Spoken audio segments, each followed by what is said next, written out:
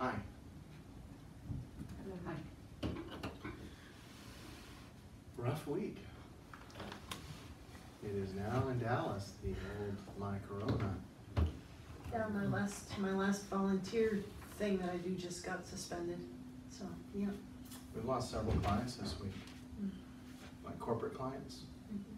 So it's trying to, and it's like, you know, we're just putting things on hold, right? Suspending any outside activity. And to be fair, a lot of, I mean, I think it's wise.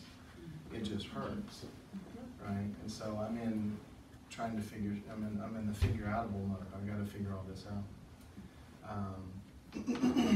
But I wanted to touch, my goal today was to, because we're about to shift into spring liver energy cycle and everything, so my goal today was to, and we've been working on relationship, right? The different mother-daughter, grandmother-granddaughter kind of relationships. And so what I wanted to try and do was put this together with what we've worked on so far. So spleen, kidney, right? Well, hang on. No, don't do that. I failed. Okay. Stop it. Yeah. Lungs. And then kidneys.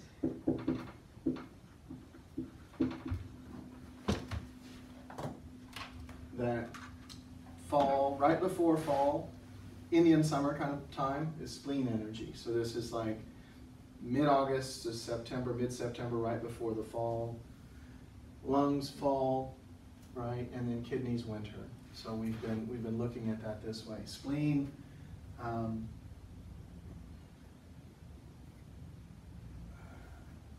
let's look at the congenital emotions. The congenital emotion, trust, lungs, has to do with healthy boundaries, really.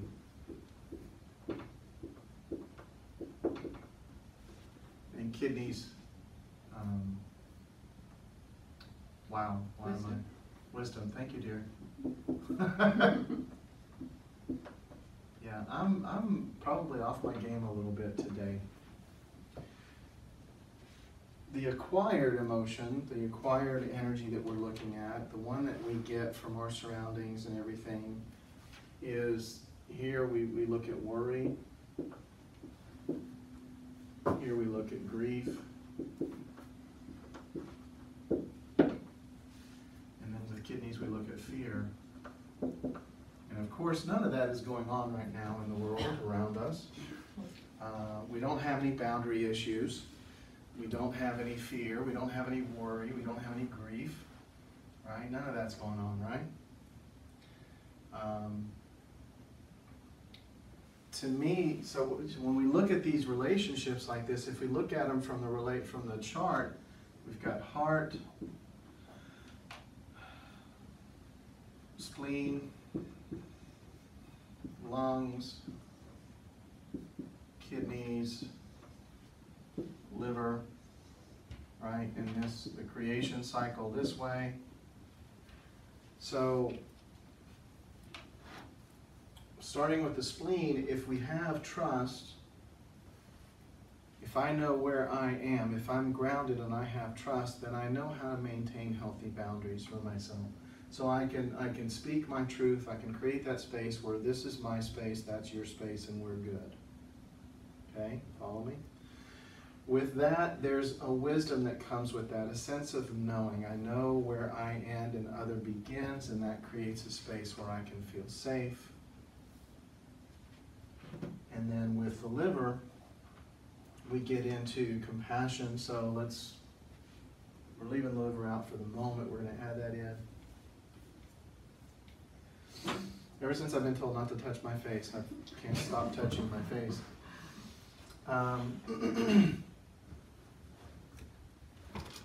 If we get into worry,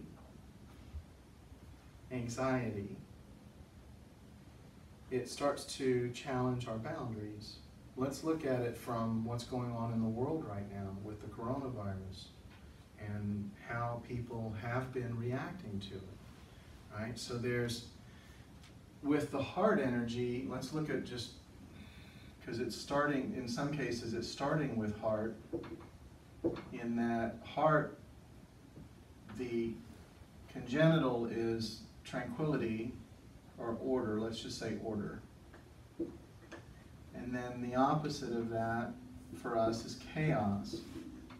And so we're experiencing confusion, disorientation, chaos. This virus shows up, 8 weeks ago, and it's wreaking havoc across China, or in an area, and it's growing. Now it's spreading around the world. There's a lot more disinformation than there is information, or has been. Let's look at, just looking at 8 weeks ago. There's a lot more disinformation than information. There's a lot more confusing things than there are informative things. There's also sensationalism that's pushing into the kidneys, into fear, right? And that's going to be disruptive to the heart. If you think about the controlling cycle, looking at the relationship, if I have fear, it's going to breed the disorder and the chaos that my heart pushes into anxiety. Does that make sense? It's going to be exacerbated if I don't trust.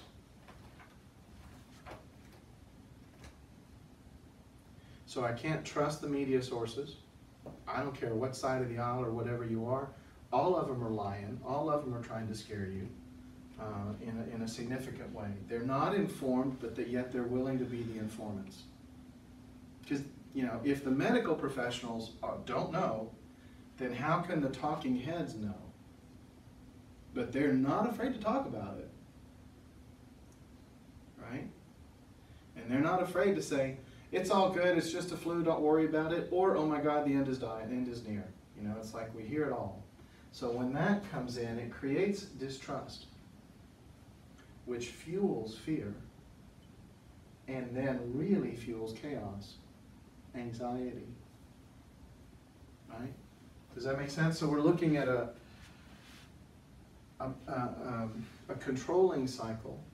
So you have distrust, which is very uprooting, right? That feeds into fear,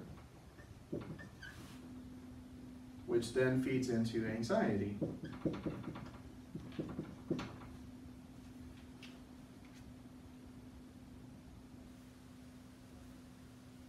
Of course, nobody in here besides me feels that way, right?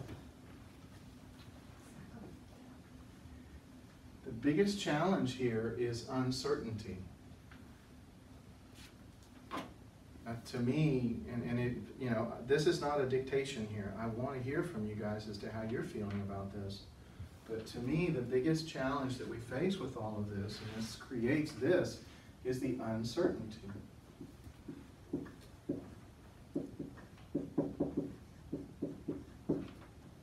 That's huge, right?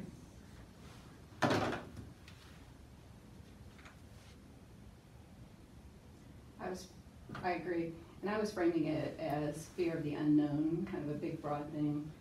And then it was just overwhelming. On the news last night, Nora O'Donnell, who usually is a reasonably calm voice of reason, breaking news, America shut down. And I thought, my country shut down. That's huge, And then okay, let's just break that down. Like, what exactly are you afraid of? And then kind of work through the specific fears as opposed to just afraid of this giant thing out there. Yeah, I love Nora. Uh-huh. I am sick of hearing breaking news. Breaking news, she says it every night. And that, I don't think that that's her. Yeah. I think that that's the script. That's how they sell it, That's how they sell it. And so, if you, at the airports, you see the red stream running down at the bottom of the banner and everything is breaking news, right? Breaking news, And so, to me, it becomes this boy who cried wolf kind of mindset where we just kind of get numb to it. Yeah. I think it has a reverse effect, but it's what they're trying to do. And I'm not saying this about one media outlet over another, but what is important to television? Ratings, Ratings. advertising, Money. money. It's all about it. And ratings feed into advertising money. Yep. And that money keeps that flow going. That's It doesn't matter whether they're right wing, left wing, top wing, under wing, That's delta in one of- wing, whatever. That's in one of Gavin DeBecker's books. I don't know if it's The Gift of Fear. Probably. I don't remember. There's a It's whole been a chapter long. on it. Yeah, but no, so with that, what happens is, psychologically, we know that we are more motivated by fear than pretty much anything else. We'll do anything to avoid fear. And so they're using that to get ratings, get eyeballs on the screen. If there's more coming in just a minute, here's a lead in, and then commercials, and then, Stay tuned. yeah. Oh, and by the way, okay, we've given you the big kaboom here. Now, well, there's more. There's another thing going on the East Coast. There's fires in Australia. There's this, there's that. And it's not that these things aren't bad, that they're not devastating to, I'm not trying to minimize the impact of, this virus outbreak and such, but I'm also trying to prevent maximization of it. We need to have clear, concise information so that the uncertainty is settled, right? So good information will start to create trust,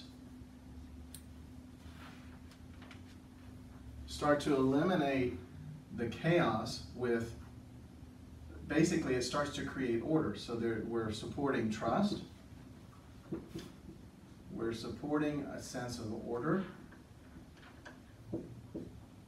we're reducing fear, so we're creating wisdom by giving ourselves good information from reliable sources.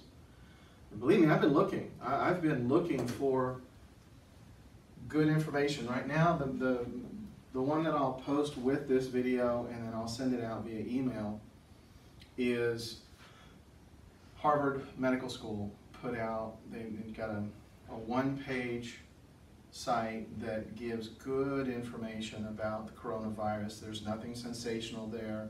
There's some podcasts where you can listen to for discussion, but just the Q&A on that site is very good because it's looking at the most recent statistics, and I don't remember the statistics right off the top of my head, but do you remember the SARS outbreak? Mm-hmm. If I remember correctly, it was around 13% mortality rate. The MERS outbreak prior to that was around 30% mortality rate. They're predicting the coronavirus, based on the information that they're gathering, and it's still ongoing, to be about a 1% mortality rate. Now that's not a small number. The flu is about 0.6. The typical annual flu is about 0.6. So it's still not good, but it's not as horrible as things we've already been through.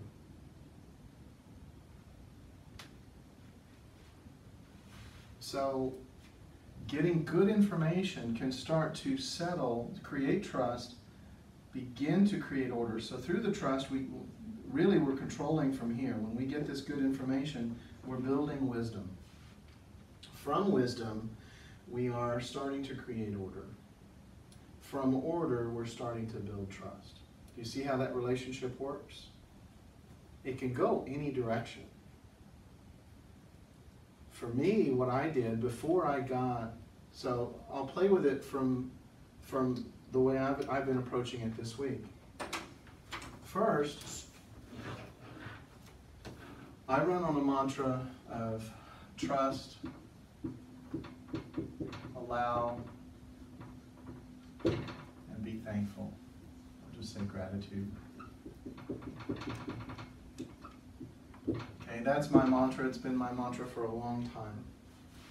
Trust that everything is happening as it needs to for my highest good, even if I'm getting a flat tire. Maybe that's preventing me from having an accident at the next intersection. I don't know. But I'm trusting that even though this sucks and it's raining and I got to change a tire, it's happening for my highest good. If nothing else, I get practice with all my tire tools. So I trust. I allow things to unfold in their own time. I'm not trying to rush through, and I'm not trying to hide. I'm allowing things to unfold in their own time. We've gotten a lot of difficult information from a business perspective this week. Like I said, we've lost several major clients to the uncertainty of this outbreak. And we don't know when or if we'll get them back. Well, that's a significant threat to my ability to keep the lights on here, my ability to take care of my family. On top of that, you know, the university where our son goes in Atlanta, Emory, which is next to the CDC, basically told us yesterday, we're clearing all the dorms out, and your child has to be out of the dorms by March 22nd. Yeah, it's like, it's his senior year. I feel really bad for him in that, because, you know, it's impacting, they're gonna go online, I don't know what all they're gonna do, but he's like, it's like, you don't have to go home, but you can't stay here. Like I said that last week under totally different context. So these are all things that are out of my control, among others. So my work so far has been, and a lot of it hit yesterday, so I was kind of in a loop yesterday, but I've been working to build that trust. I trust that no matter what happens on the other side of this, I'll be okay. And that's not Pollyanna. I'm looking at how can I mitigate, how can I, you know, what are my options? But I'm not doing it from a place of panic. Does that make sense? I'm working hard to stay grounded. The big picture is I'll be okay. How I'm going to be okay, I'm not sure yet. But I'm trusting that I'll be okay. That helps keep me anchored, even though things are loose and uncertain and uprooted. So that's my approach, is creating that space of trust that I'll be okay. We will be okay. Allowing things to unfold in their own time gives me that opportunity to take a breath, not feel like I'm rushing, making decisions that are maybe too hasty. I'm not clear on them yet. So I don't know what this means, right? Do I approach the landlord about mitigating rent for a little while until we get things squared away? I don't know yet. I need time to kind of allow things to settle so that I can see more clearly. Does that make sense? So I'm not hitting the ground, foot on the floor, gotta go, gotta go, gotta go. I'm allowing things to kind of unfold slowly. I'm grounding myself, I'm observing, I'm looking to see what needs to shift and move, right? And then this is the hard part, the gratitude, feeling grateful for every step along the way. What's to be grateful about a global pandemic? I do try to find gratitude about that thing or gratitude in the situation. Right. I mean, to me, they're two different things. Like, are you grateful for the pandemic, or do you find places to be grateful? I'm not necessarily grateful for the pandemic, but I can find places within what's going on to be grateful for things. So I was curious if you're grateful for the big bad thing as well as does that make sense? Yes, it does, and that's a great question, because it's like, well, what are you going to be grateful for? Well, I'm grateful that I have some hot tea, you know, but that's kind of, you know, minimizing. I look for, in the pandemic, what can we look at within that? One, it's bringing people to the table to talk to each other outside of borders, right? So the borders are down right now. All over the world, the borders are down. Medical communities are talking to each other and trying to get a handle on this and all of that. And that's a good thing. That's a good thing for moving forward with society in general. So while the reason that it's happening is bad, it's actually a good thing that this is bringing. And I was talking at the clinic this morning, and it's like one of the things that's happening right now is the underbelly the ugly stuff in society is coming to the surface. And in that, it gives us a chance to look at it and decide what we want to keep and what we want to get rid of. If we kept it down in the bottom, it would always be there, like a sepsis. Does that make sense? So, I would never wish a pandemic on the world, and I'm not grateful that it's here, but what can we pull from it that will strengthen society in general? For me, all I can do is what I'm doing here at the center, trying to help use this as an opportunity to give people better tools to manage this kind of thing. Practice my own tools. You know, when I'm bouncing this stuff off of you guys, I'm just as vulnerable as anybody in here. So it's a matter of, what do we do with this? And how can we become stronger for having experienced it? Jean, do you have anything to add with that? Or question? I have a big question, and I don't know if I want to open the big box yet, but what? Now what I'm do you curious. Do? Yeah. What do I do if that's kind of where I'm at, is trying to trust, allow, and be grateful, but and you know, I'm not great at it, but I can keep coming back to that. Mm. But I live with somebody that's not in that place yet at all. Right. And so I you're- guess my question is, what are the main things I can do to keep from constantly being I can't bring myself to believe that he's trying to uproot me, but it feels like that. It feels like the calmer I get, the more hey, look at this, that he gets. So. Well, so what you're talking about is boundary challenges, Mm-hmm. right? Where he's expanding into your space, Mm-hmm. and it's feeling overwhelming. Mm-hmm. Is that fair? Yes. Okay. Mm-hmm. So with that, oh, my face keeps itching. With that,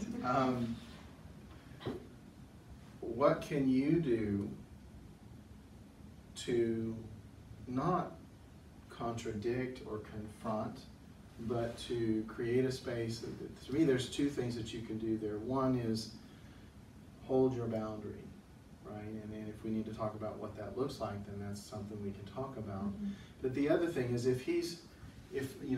is his information solid or sensationalist?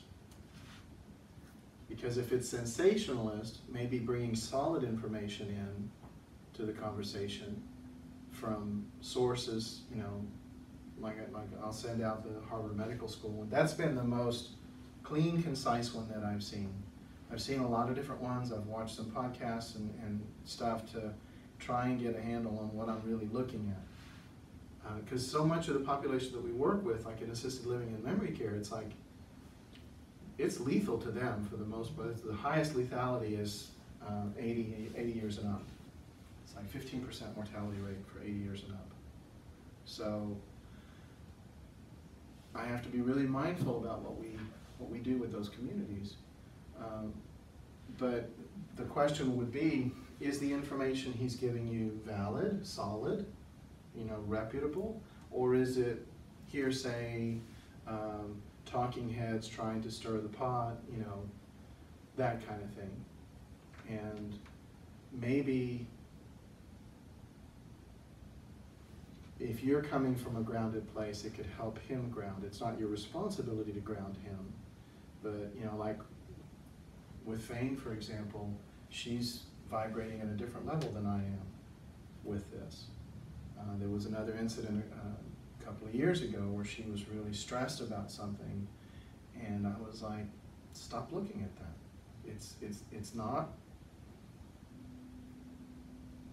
the whole story.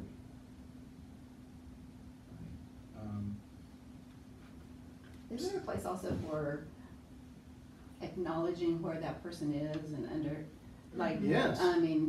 kind of, sometimes that can even relieve it. Like, I think sometimes if we get super calm, the other person's like, well, you don't understand, this is bad. Yes. And if you can kind of at least say, I get it, I don't know how that fits into. Well, on the doesn't that cycle, come but in it's with, kind of a well, boundary. yeah, It's here's like the a- information that I found, and Uh-huh. I think we're gonna be okay. I mean, that's not dismissing them, because I hear what you're saying is that, you know, that you don't wanna be dismissive, Right, or minimizing. right. You wanna Because be. they're really afraid. Right, and I mean, I don't know where he's coming from, but if there's a fear component to it, then, you know, wisdom. What? Yeah, and it, well, I can give you more details later at another time, but Sure. it's not the virus itself that information that's triggering him, but it definitely is fear, but it's like it's the stuff that when he listens to just the news, most of the stuff that he's reporting to me sounds factual and reasonable, but when he spends a lot of his day listening to the talking heads, and he's got his own heroes and his own villains in his mind, he wants his heroes to be in charge, and he's afraid every time the villains say something that it's like he's afraid of all this stuff to the side politically that's going on, and that the whole country's gonna fall apart because the villains are gonna take charge, and his heroes aren't gonna be able to get, it's more complicated than that, but it's that No, mess. well, I mean, it is more It's- complicated than that, but it's just as simple as that. It's an us and that. them mindset, which is you know, right now, 50% of the country is us, and the other 50% is Right. them. And, Right. and I don't know what to do with that. I can acknowledge and say, I understand you're afraid of that. This is, you know, I've heard you've expressed this fear of this thing happening before, and I'm sympathetic to your being afraid, but I don't know how to, at the same time, say, I need a break from all this fear. I'm not gonna own it for myself. That's I've good. spent too much of my That's life actually pretty good. overcoming fear, and I'm not gonna live in fear today. That's good. And if it has to be that, I've got friends that basically I have asked them to leave politics out of our conversations, because we're on other sides of the fence on things, and we don't see things the same way because of that hero and villains mindset, or us and them. And with that, it's like, you know what, I love you, this is not a conversation that we can have, and that's it. You know, and especially with the spouse, that can be really difficult, but we can talk offline a little more detailed, and maybe offer some different ideas than I can do here. But it is difficult, and there's no, you know, you hear me say all the time, it depends. There's no one answer, because the human dynamic is very unique to each of us. I don't want to speak up. The way I see that is both parties have been in that position. They've both run this country from that position. This country is still alive. And yes, he could say one wrong person in there can destroy this whole country. That's as realistic as saying, I could go get in a car accident and die today. Right. So, I mean, I don't really look at it that way. I mean, everybody Well, thought yeah, to we would me be it going does, right now. to me it does come down to a choice of how are you gonna look at it, and I can't make that choice for somebody else, but how Right. do I keep, I don't know,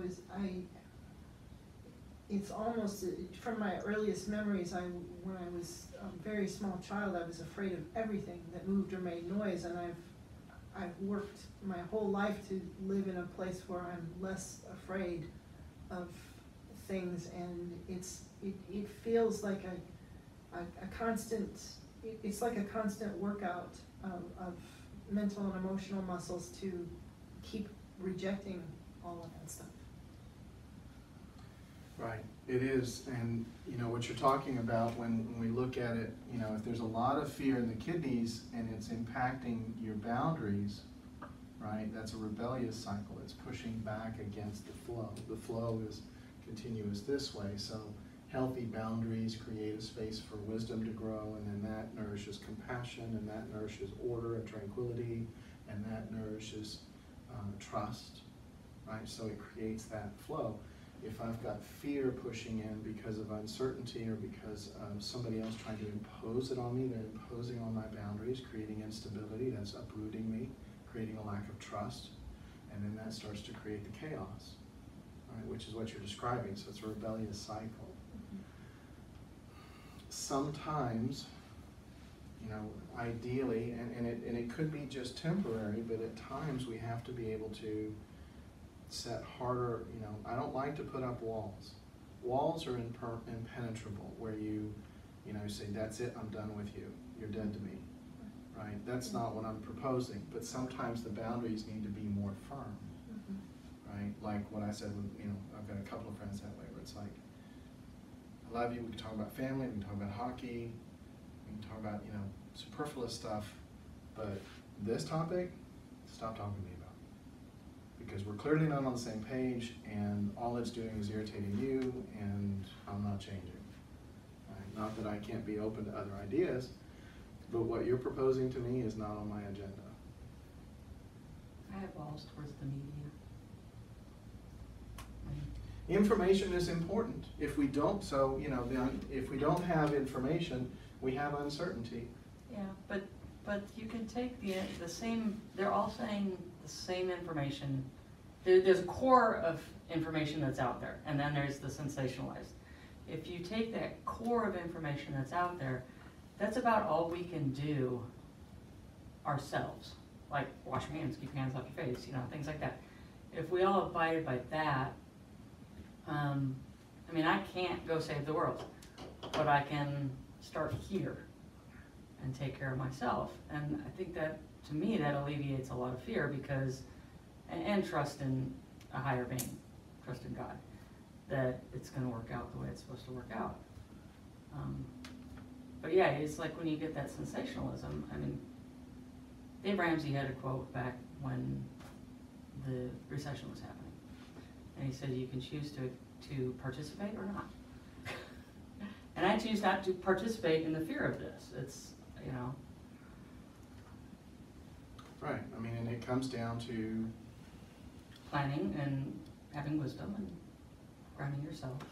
well, building wisdom, And, you know, because yeah. this is new to all of us, you know. And I mean, we've got people out there, and I haven't read an article on this in the past couple of days, but there was people that were concerned they could get the virus from Corona beer. And In Chinese restaurants.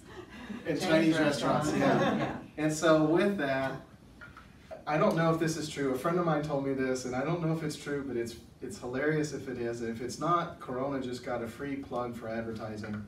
I heard that Corona beer contacted the CDC and said, we'll give you $50 million if you rename it Bud Light virus. Was it Ted Cruz? I saw a thing yesterday with him, and he tweeted that one of his friends, because he's doing self-isolation right now, self-confinement, and he had tweeted a picture. One of his friends sent him a gift basket of Corona beer. He said, "Hope this was the only Corona you see." So, when you drink enough of that, you don't care if you have the virus. It's true. So where are we with this? When, you know, last week we were talking about relationships and how these things relate to each other, and whether there's a flow, a natural flow, like the flow, creation cycle kind of a flow, or if there's a controlling cycle going on, a rebellious cycle where it's pushing back, right? It's going against the flow, if you will. I don't expect you to memorize this stuff. I just want you to be able to kind of understand, from a medical Qigong perspective, what we're looking to do is look, where am I resisting? Where is there resistance? It could be outside ourselves, or it could be within ourselves. Because there's this, in essence, when you're looking at the creation cycle here, a natural flow, and even the controlling cycle is a natural flow. This is the way we work with the system. With that, I cannot keep my hands off my face. No. With that, it's psychological to me. It's like, I just want to scratch my face. But with the controlling cycle, there's a natural flow, a natural order. when we're in this space, we know it. It feels good. We feel good. We're moving through life. Things are going well. When things start to get disrupted, like this major disruption that we're dealing with, things start to go sideways. If we observe it through this 5-element practice, we can start, looking at trust versus worry, boundaries versus grief, wisdom versus fear, order versus chaos, and we'll just put liver up here too. And they're not in order at this point, but compassion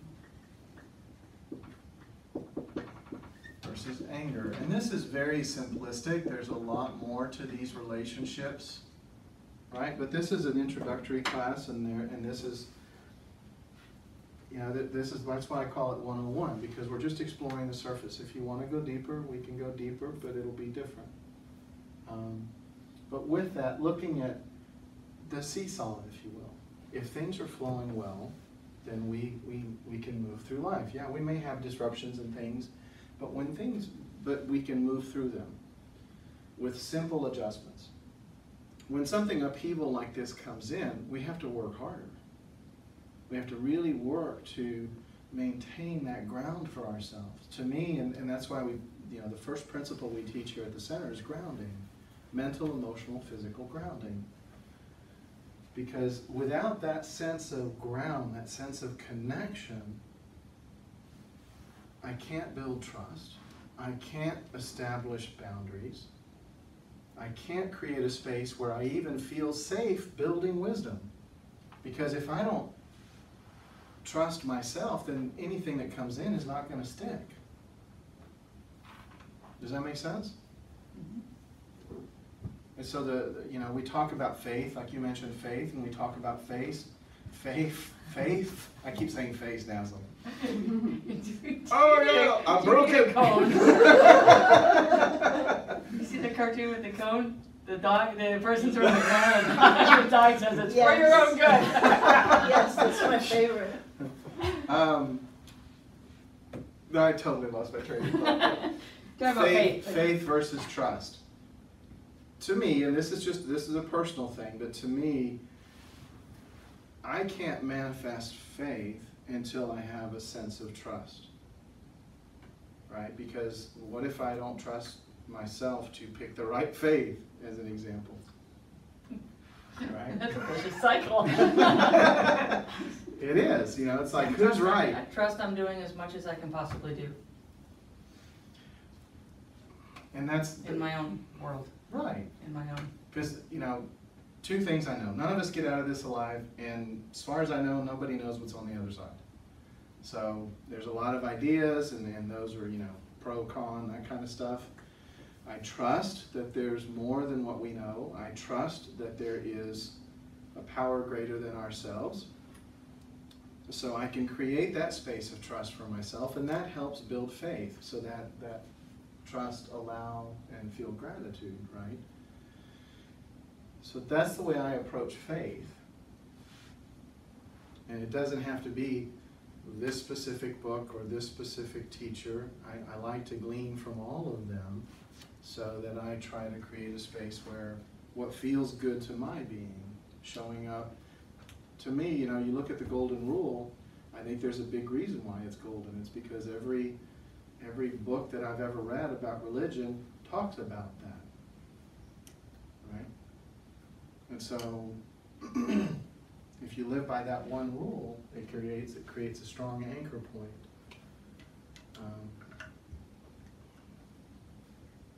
Questions on all of this?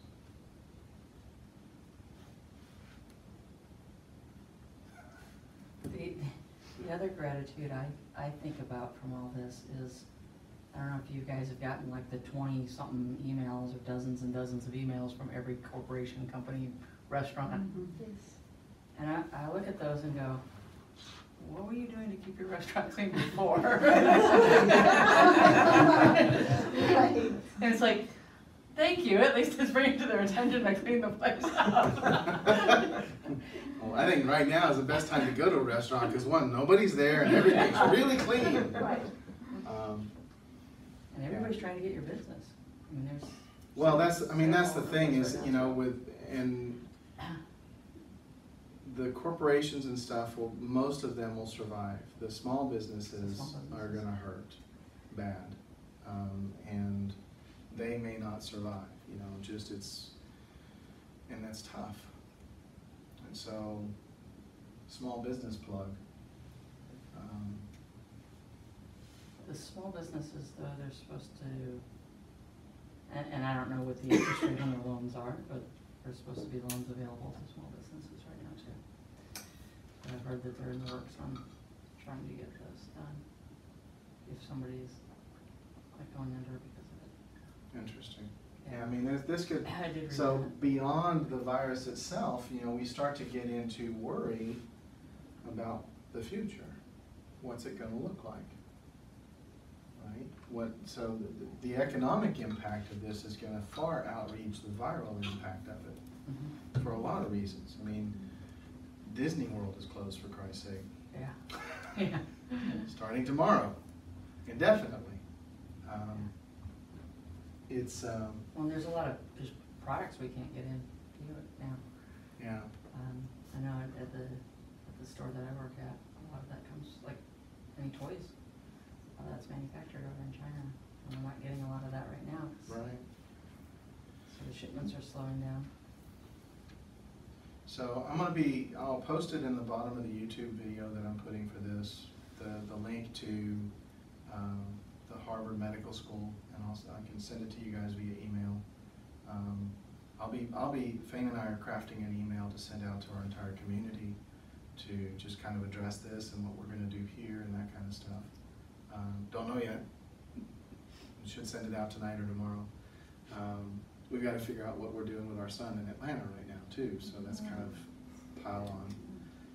Looks like the boys are coming home early for spring, so I feel bad for Jaden because it's a senior year and there's all sorts of graduation stuff, and he's president of a group, and a big group there that's was trying to do big events, cancer support group, that kind of stuff that he's very passionate about, and all of that is waning off, and that's tough. It's like he'll deal with it. I know that, but it's hard to see, you know, that happen. And he's certainly not the only one impacted, but he's the one that matters to me. But this too shall pass. Does this help kind of bring the concept of these relationships into light a little bit more? Or did I just confuse matters for you? The silence scares me. It's helpful. It does. Okay. I mean, I don't need a pat on the back. I'm just trying to get clarity from the room. So I have a relative who is ill, and I experienced kind of this thing in that situation, different from Corona, but I began like realizing that I was, you know, trusting that however it was going to work out was going to work out, and contributing my wisdom that I had, and kind of feeling like I was doing appropriate things, kind of felt like I had established the right boundaries and that kind of thing, was offering compassion, and felt a real peace. And so when it was just all put together, I was like, oh, I've got this chart going on here. I wasn't necessarily thinking about it that way, but it was just such a, like, everything was so good, and I just felt like when all of that is good, it's like, oh, this is how good it can be. Yeah, thank you for that. That's important. I know. And did you notice that your wisdom and your trust, because you've been there, done that, through that kind of thing, did you notice it helped settle them, give them a sense of tranquility? Yeah. So that was creating a controlling cycle for them. And it doesn't have to be on the surface. It can be just by being there and being of support to them in whatever ways felt within your boundaries. Right. But you can observe how it impacts the people that you're with. And they appreciate it, calm down. Yeah. And so it's incredible what, you know, just this simple perspective can do. So thank you for that. That helps. Other questions? All right. Thank you for your time and attention as always.